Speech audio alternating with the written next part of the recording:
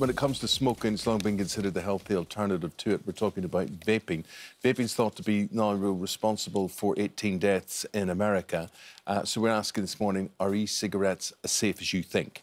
Well, we're joined by Glynis Miller. Glynis is sadly a widow because she believes vaping contributed to her husband's death 9 years ago, and she wants further research into e-cigarettes alongside her Dr Zoe. Morning to you both.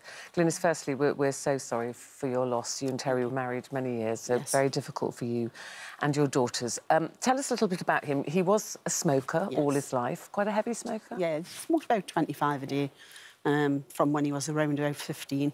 Until he was in his 50s, and that's when he first started to want to give up smoking. So you found it hard, to very kick much the habit. So. Yeah. So then you turned to e-cigarettes. Yes, it was a friend of mine had one, and I asked her about it, and she told me where she got it. It was bought from a chemist, so you're thinking, that's safe.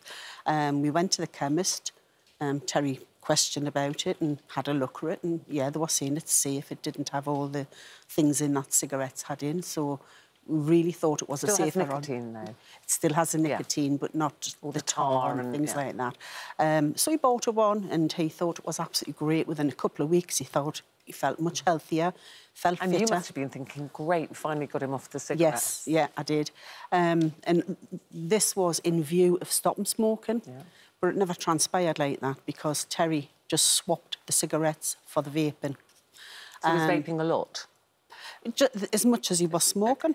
As much as he was smoking. He started becoming unwell. So tell us what happened. To be quite honest, we never seen any signs of it until much later on. It was around about 8 months later in the June, and it was quite a hot day. Come in, had been to his greenhouse, quite short of breath. Rang the doctors. They wanted to see him straight away. We went along. They sent him straight up to the hospital. Had an X-ray.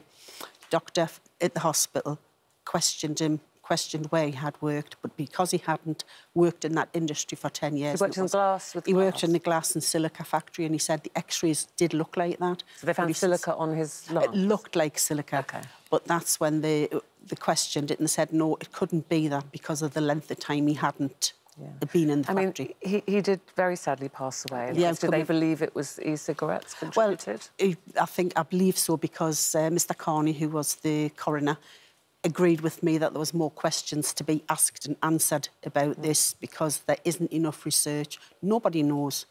Nobody definitely knows what you're taking into your body.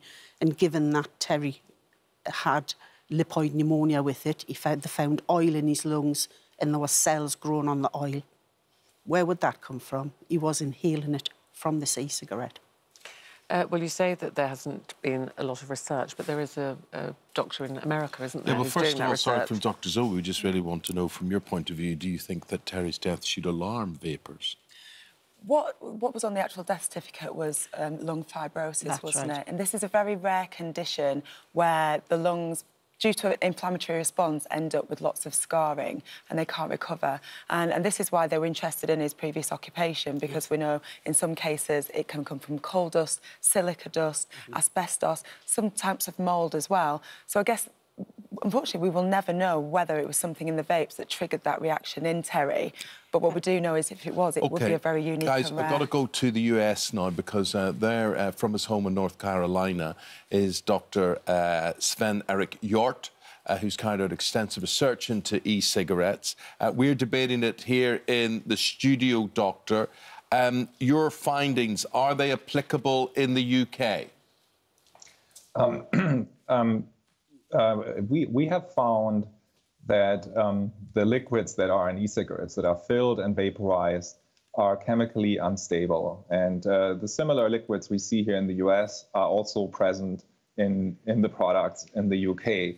However, in the UK, the manufacturers have to declare the ingredients to Public Health England. So they have a record and can flag certain liquids that may be unsafe. Yeah. So the regulation in the UK is stricter than in the United States. Stricter. But nevertheless, should Terry, the man we're talking about here, Terry Miller, should his death alarm people who are vapers? Certainly. We believe now with millions of vapers just starting to vape in the last few years, there are individuals that are more sensitive to vaping. especially people who have worked in environments where their lungs are stressed, and long-term smokers. So if you think about vaping, if you stop smoking, you also should consult your lung doctor. The European Respiratory Society, that has a lot of members from the UK, recommends to not vape at all. Public Health England has endorsed vaping. You should really discuss this with your doctor and make an individual decision together with the doctor. Well, Doctor, unfortunately, time is really against us here. I just got to quickly say to you, in your view, then, does vaping kill? It can kill certain individuals. And we see also over the long term, with now millions of new vapers, we should definitely do more research. Thank you, Dr. Sven-Eric Jordt. Really appreciate your time. Thank you very much indeed. Very briefly, Dr. Zoe, Public Health England, they claim that vaping is 95% safer than smoking. I would agree with that, because if we look at the figures, there are 18 deaths in the whole of the US that have been linked to vaping. Here in the UK, 220 people die every day from smoking. So vaping is not completely safe, but it is a fraction of the risk of smoking tobacco. Doctor, appreciate your input. Thank you very much Glynis, indeed. thank you very much. Thank you. Thank you for talking about it. Thank you.